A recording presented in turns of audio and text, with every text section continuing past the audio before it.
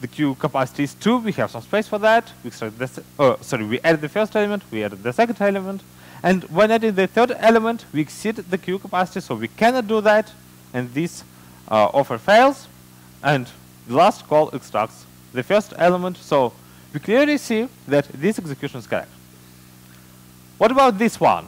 Now we have 3 offers, all of them succeed. Is it correct? Okay, so who thinks it's not? Everyone. So you see, it's very clear when we live in the sequential world.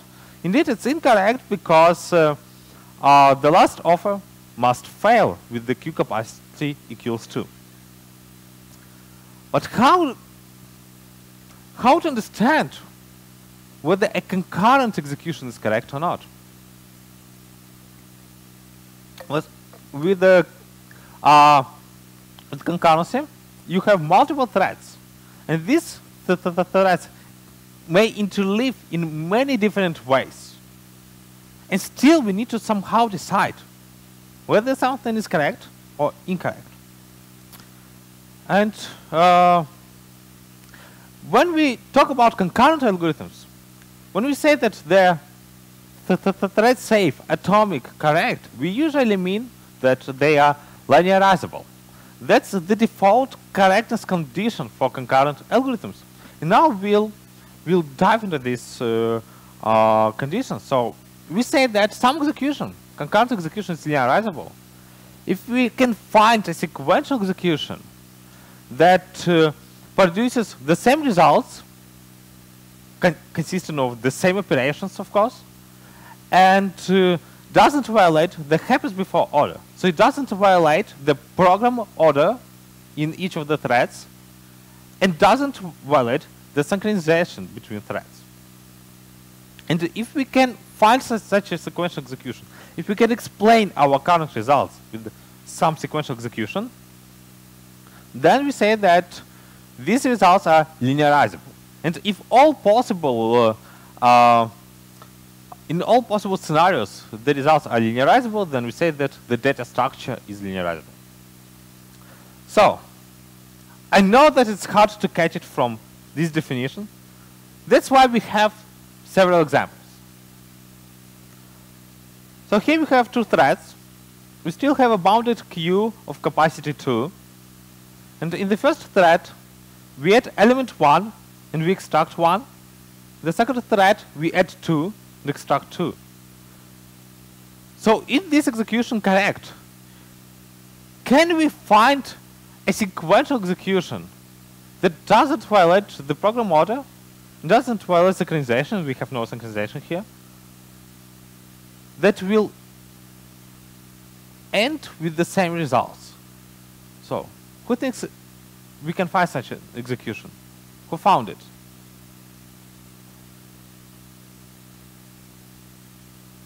Who didn't? Okay. So we need to explain these results with some sequential execution. So for example, we can say that the first thread was executed first, then the execution switches to the second thread and finishes. So we do not violate the program order here, right? So the order in each of the threads remains the same. We don't violate the synchronization between threads because there was no synchronization between threads. And we can explain these results. It means that the original execution is linearizable. All right, another example. Now in the first thread, we add 1 and extract 2. And in the second thread, we add 2 and extract 1.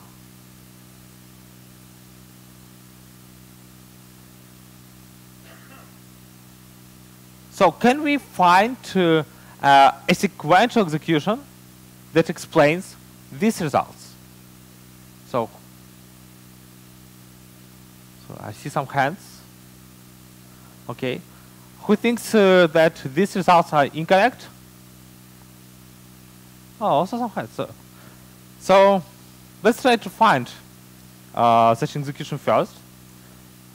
And what we can do is to start with the first thread, add 1 into the queue, then we switch to the second thread.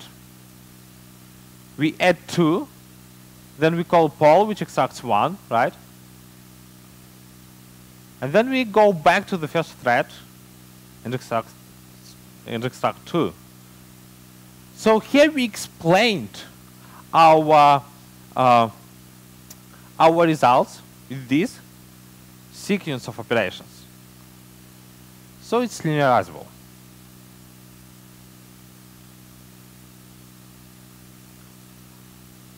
All right. One more example.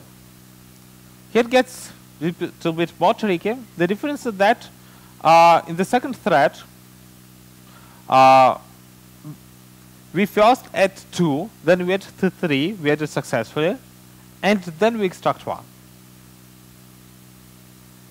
So let's spend some time trying to understand whether it's correct, trying to find an execution that explains these results.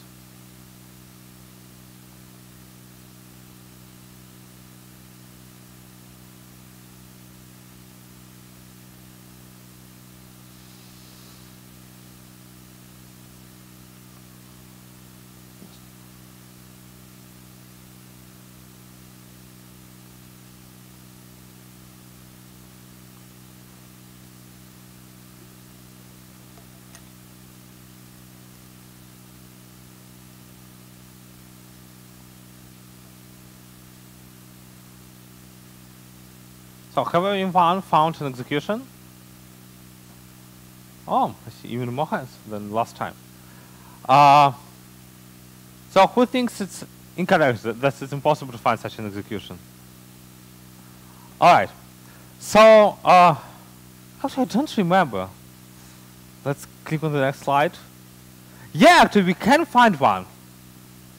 We still can find it. Let's say we start from the second thread. Right. So we add 2. Then we switch to the first thread. So we add 1. The capacity is not exceeded yet. Then we extract the first element, which was 2, right? So everything is fine so far. Then we switch to the second thread. We add 1 more element. So now it contains only 1. Then we add 1 more element. We don't exceed the capacity, so everything is fine. And then we extract 1. So we can still find a sequential execution that explains these results. That's why it's linearizable. Because if we go back and take a look, it's really hard to understand without knowing what linearizability is, whether it's fine or not, right? But the intuition that you can explain it with the sequential execution, it's correct. You cannot, it's incorrect. Okay, the last example. Last one. So in the first thread, we add 1 and extract 2. The second thread, we add 2 and 3 and extract 3. Let's try to find a sequential explanation of this execution.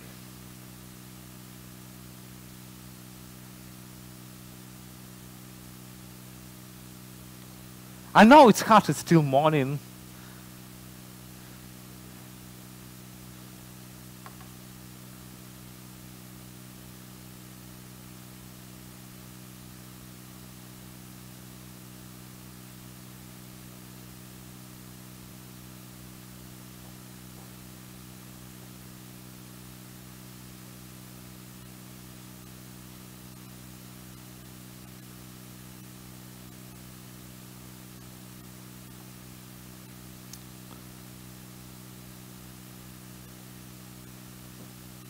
So let's vote. So who thinks it's correct? Who did find sequential execution? So who thinks it's incorrect? Who thinks it's impossible to build sequential execution? Okay, it's actually impossible. The good question is why. Wow.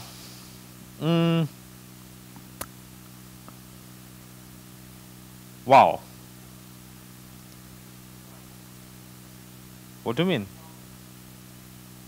This one was what? The previous example was possible. What do you mean by previous example? Let's discuss what we expect. Okay, here's the question. Sure, so here's the question about the previous example, but with the previous example, we found the sequential execution, right? The third row on thread 2 returns 1. How is this possible? So we offer 2 here, right? Then we offer 1. Okay. So now it's 2 and 1. Okay, but we then we poll 2. We extract the first element. Okay, which was but 2. we offer 3. And if then we poll, we poll 2. So now, after that, we have only element 1 in the queue. Do you agree? Why? Then we add 3. So we have 1 and 3. 1 is first, 3 is the second element. And then we extract the first element. It's a first in, first out queue. Okay, my bad. But here the problem with that, let's say that this poll, the last poll, it must return 3. The only way to do that,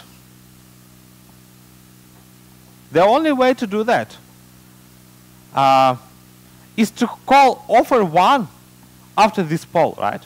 Because we have only 2 polls. The last should return 3. And we have 2 offers before this poll. And we need to extract an element from the second offer. So we need to call offer 2, offer 3. Then poll. Then we need to poll somehow and call poll 3. But in this case, to call another poll in between offer 3 and the poll in the second thread, we need to execute the first thread in between. But if we do that, then this offer 1 in the first thread, it fails because the queue capacity is 2 and we cannot have more than 2 elements. So that we cannot find a sequential execution that explains these results. It's impossible. So this execution is not linearizable, so it's incorrect, and it means that the current data structure implementation is also incorrect. So, oops. Yeah. Okay, so I hope now you have some intuition on what linearizability is, what we expect from a concurrent algorithm. Let's now try to test it. And usually when you write a concurrent test, you write some stress test which covers only easy to verify scenarios, like you have a queue, you run 2 threads, one enqueuing elements, another dequeuing elements, and you simply check that you do not violate the first in, first out order, while you check that you transferred all the elements successfully. But it's hard to test such scenarios with the stress tests because they're very hard to verify. And also, when you write a concurrent stress test, you have a lot of boilerplate code. You need to manually run threads. You need to write a lot of verification logic. And okay, sometimes it's okay, no problem. But let's say you have a very well quality stress test, and you don't care about boilerplate, okay? And then it fails. What are you gonna do with that? So you have a scenario of 100 operations, and you know that some assert has failed after that, and you need to debug that. You have a concurrent test, which is even hard to reproduce. It's non-deterministic, because today the threads interleave this way, and next time they interleave another way. So you can't debug it with a debugger, you just have different results, different interleavings each of the time, and you need to debug that somehow. That's actually very hard. So ideally, we need some framework that can help us not only with the writing tests, but also with debugging the errors. Let's try to build such a framework. So if I were building one, I would first of all have some class, test class for my bounded QAI, and start with specifying the initial state of my tested data structure. So here we create a new bounded QAI of capacity 2. Then what I want is to simply list the operations, right? To say, okay, I have this data structure, I have offer and poll operations, which I want to test, and run some magic button. That's the API I want. I don't want to explain how to test this data structure. I want the API to be declarative. I want to declare the initial state of the data structure. I want to declare the operations and ask the framework to do the rest. And that's exactly what we do in Lincheck. The only difference is that instead of this run concurrent test, we have a specific API. For example, to run a stress test, we create new stress options, which we can so we can configure the test, and we call check. And if we run this test fails with an error, with a small one. So it's not like you have 100 of operations. No, you have two threads, two operations in one thread, and one operation in the second one. And it says that, okay, I found an error on this scenario with the incorrect results. So we clearly see here that we have a queue of capacity 2, but all this offer has succeeded. So one of the offers has exceeded the capacity. Right? One of these offers must fail because we cannot have 3 elements in a queue of capacity 2. So that's the output we get. But how has Lincheck found this error? How has he found this scenario? So let me briefly explain how Lincheck works.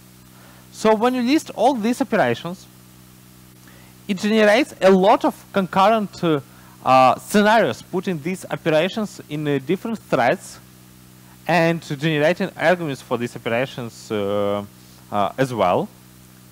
And then each of these concurrent scenarios we examine. So with the stress testing, we run this the same scenario many times in hope to cause a bug. If you, for example, have some assertions in the code and an operation throws an assertion error, we can easily say, okay, we found an error.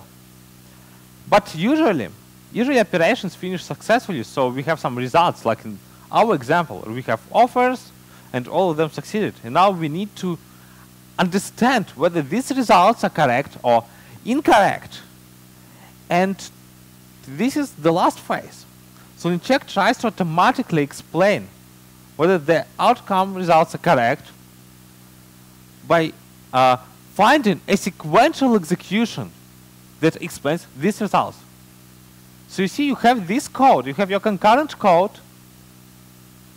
and what invisibility means, what correctness means, that you can find a sequential execution that explains the results. So that's what Lincheck does. It runs your code sequentially and tries to find the execution that will explain your concurrent results. Of course, you can specify another implementation for this part, so you have kind of an Oracle-based testing. But still, it remains very simple, so you don't need to explain the semantics of your tested data structure in a different language now. You just have your implementation, or you can provide a simple implementation if you wish. So, to sum up, Lincheck takes a list of operations, then generates many concurrent scenarios, studies them, verify operation results on each scenario run. And that's how we got this error. But here is a question. Okay, now we have this error.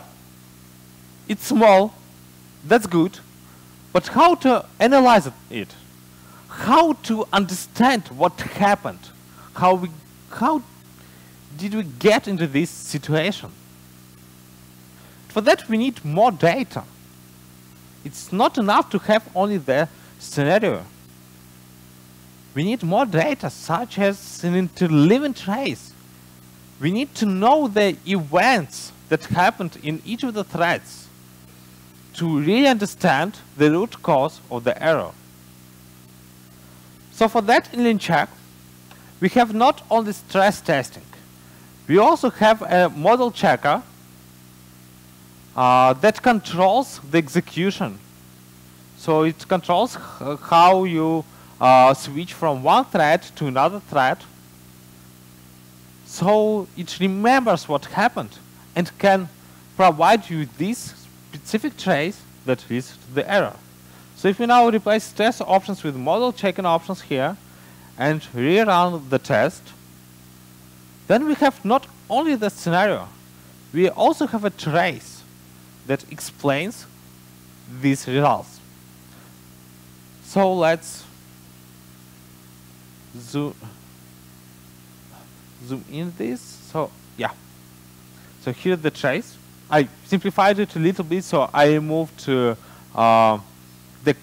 code locations. So it's very simple now. So this is the trace, which explains what happened in the data structure. So here we see that we started with the second thread. We first read size, we go to the queue, then we switch, we call two offers, then we switch back and finish the execution. So let's try to analyze this trace now. How to analyze it? Okay, we need the source code, right? So we can see what's happening. And let's also visualize the current state of our bounded queue implemented by AI. So initially the queue is empty, size is 0. Here's the offer implementation and the execution trace.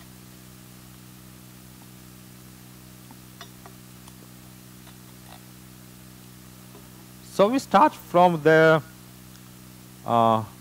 second thread. So offer first checks that it doesn't exceed the capacity, so it reads the size counter. So here we read size. Size is 0, capacity is 2, no problem. We don't finish here. And we go into the underlying concurrent queue and offer 1 there. So now the queue contains 1 and the size is still 0. And we are about to increment the size in this second thread. But we don't do that now. We switch the execution to the first thread. So we now switch the execution. And we call offer in the first thread. So this offer adds 1 more element to the queue and also increments the size. So the size was 0. So we do not exceed the capacity, right? So we successfully add a new element. And when adding 1 more element, you see the size is 1. So if we check now whether we have free space in this queue, yes, we do. The queue capacity is 2, the size is 1. So the next offer in the first thread also succeeds. And here is the problem, you see. So now the size is 2, no, fine. But in the queue, we have not 2, but 30 elements. And if you now switch back to the second thread, then only now we increment the size, notifying others that we've added an element. That's how we inserted 3 elements into the queue of capacity 2. And when we have such a trace, so yeah, here we finish. And when we have such a trace, it's easy to debug the error. It's easy to analyze it and understand the root cause. And here the root cause is simple. So when we over the element, we need to somehow atomically increment the size. And if we do that not atomically, then it's possible that another operation is called in between the adding an element into the queue and incrementing the size. And we can add more elements than the queue capacity. So we've just easily investigated the root cause of this error, and it would be much harder to do that without having a trace. And for us, when working on concurrent algorithms, the model checker was a game changer. So we had a particular business reason, actually, for implementing such functionality. So I was working on new concurrent algorithms for coding coroutines, and we were stuck with bugs. I mean, you try to develop something, it doesn't work, the test fails, and then you spend days or sometimes a week trying to understand what has just happened. So we needed to implement a model check to proceed, and only after we added this functionality, we successfully developed new algorithms.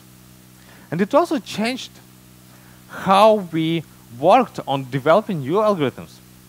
Because without this, usually when you have a hypothesis and you want to check whether it works or not, you think a lot about it. You try to find all the corner cases. You think about all of that. But now you don't do that. Because often it's much easier to implement your idea rather than thinking about it. So instead of thinking about it, you implement it, run a test, understand why it's wrong, improve your intuition, and start again. And it changes the way you implement the algorithms. Okay, so that's what you get with the Lincheck. But how did it get this trace? And to construct this trace, we need to instrument bytecode. So here is a simple example. So we have not a queue, but simply data structure. We have a counter, and we want it to be concurrent. And here, obviously, it's not. So we have an increment and get function, and so here we increment the value and return it. And if we compile this function, then we see that it reads the value, then it locally increments it, then it writes a new value, and then it reads it again. So we have get field, put field, get field. These are the events we are interested in, because when we deal with concurrency, we don't care about local computations. We care about the events then, that can be seen by other threads. So we need to analyze reads, writes, compare and sets, like log acquisitions and releases and such other events. And that's what we do with the Lincheck. We try to add our analysis before all these bytecode instructions. So for example, here we insert Lincheck functions, indicating that now we're going to read something, and then we're going to write something, And then we're going to read something again. And each time we pass through this function, it decides whether to continue the execution on the current thread or switch to another one. So for example, if we write a test for this counter, so here's the Lincheck test, and we run it, then it fails with the very specific execution. So with this execution, like we start with the second thread, we read the count, we perform increment and get in the first thread, and we go back to the second thread. As we write 0, then we write 1 because we think it's 0. And to generate this execution, remember we had all these read and write calls before the read and write instructions. And here, when we started with the second thread, before reading the value, we asked Lincheck whether we need to continue or not. And here we continue. But then, oh, so sorry, it should be write it switch. Ah, my gosh. So, but then before performing the write, we decided to switch to the first thread. Then it was continue, continue, continue. Then we go back and finish the execution. So that's how Lincheck works internally. That's how we trace all the events internally. So there is no magic, just bytecode instrumentation. So cool, isn't it? So you write 10 lines of code. You don't need to specify how to test your data structure. You just declare your data structure, run some magic button, and you get a small example on which your data structure fails with a very detailed interleaving. But how did we analyze the trace? When analyzing the trace, we did the first event, then we draw the data structure state, right? Then we did the next event. Then we update the data structure state. And then the next event. And then we draw it again. Sometimes from scratch, because we have this piece of paper and we cannot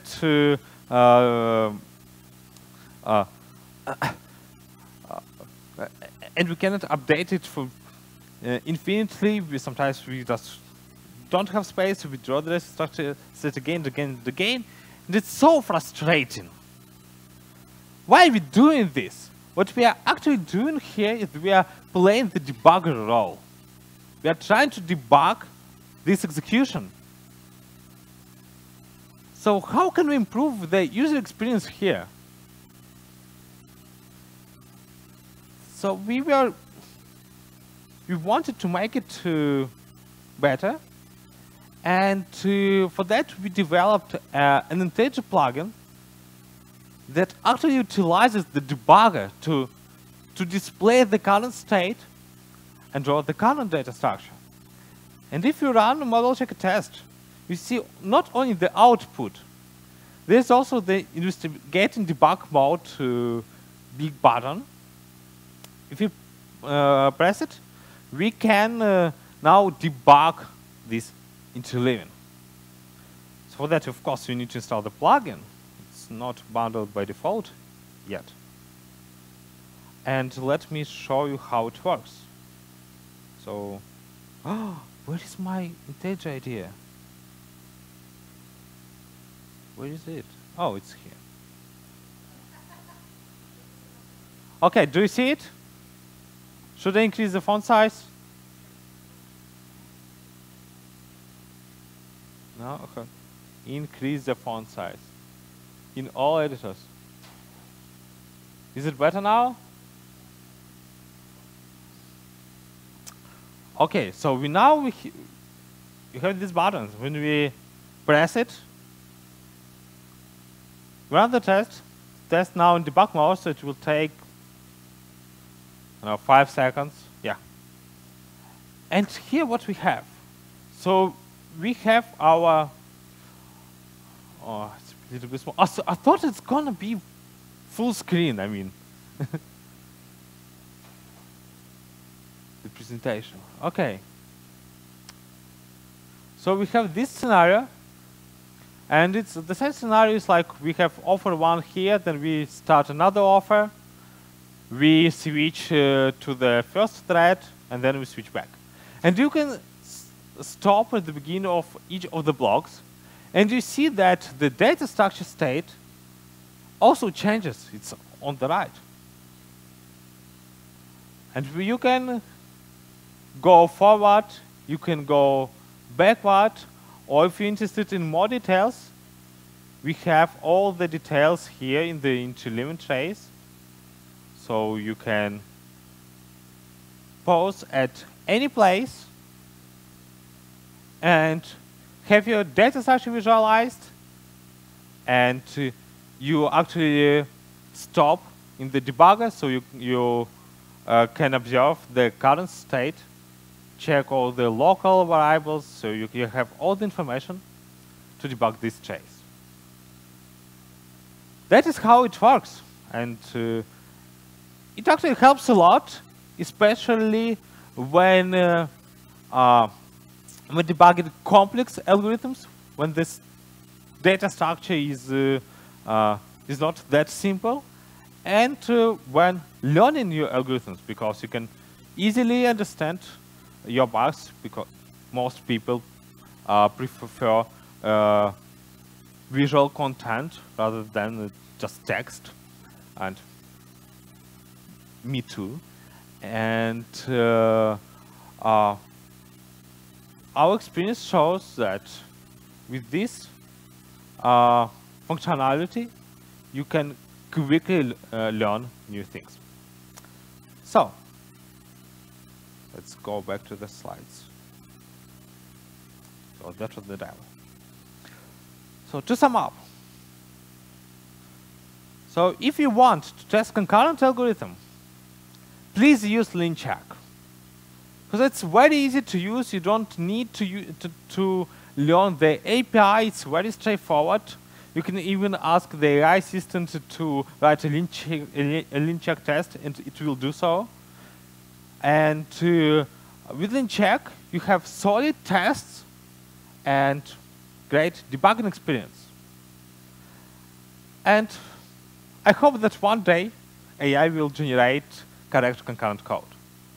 Thank you.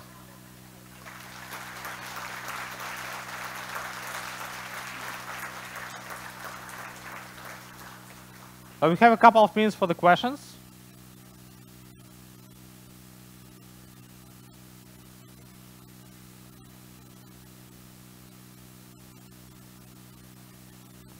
So is there anyone with microphone? So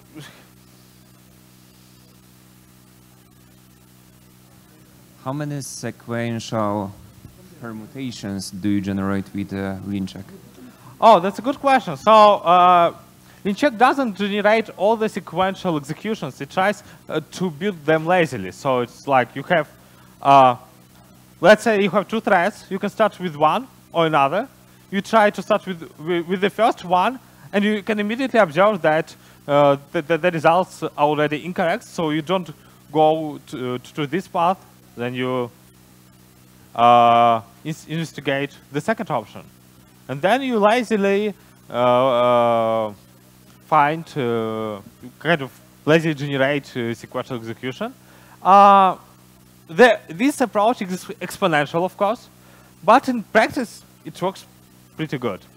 So no performance issues so far with the verification phase. So I think we need to pass the microphone.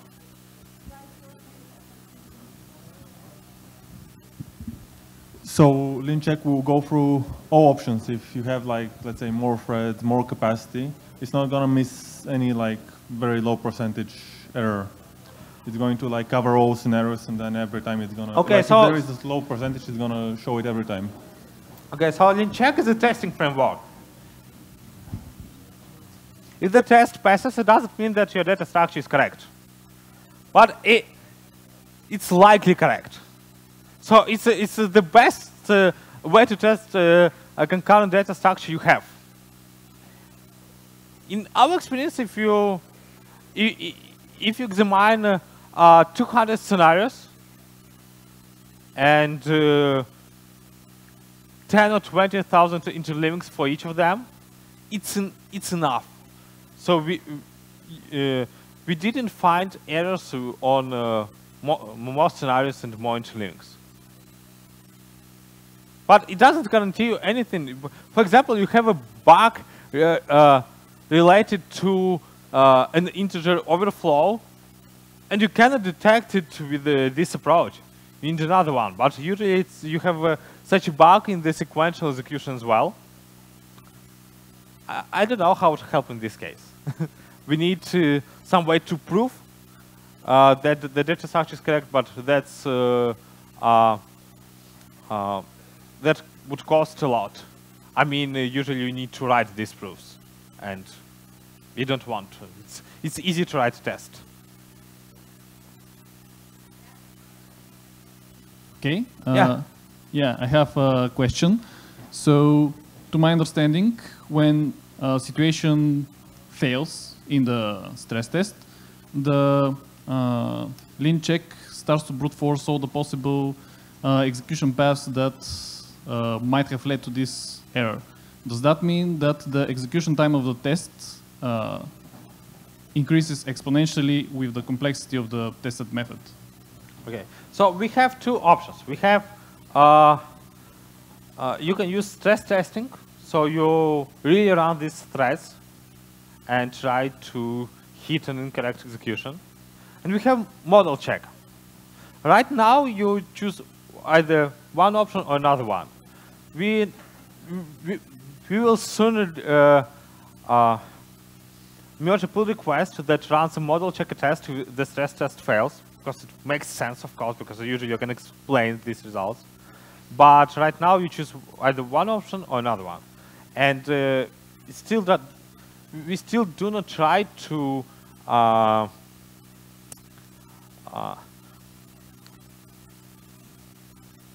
explore or interlinks until we find the error. We have some bound.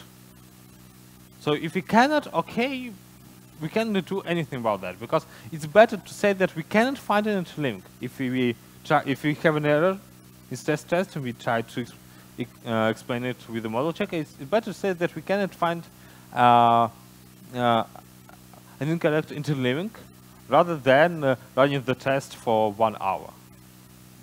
That's not what you want on your CI.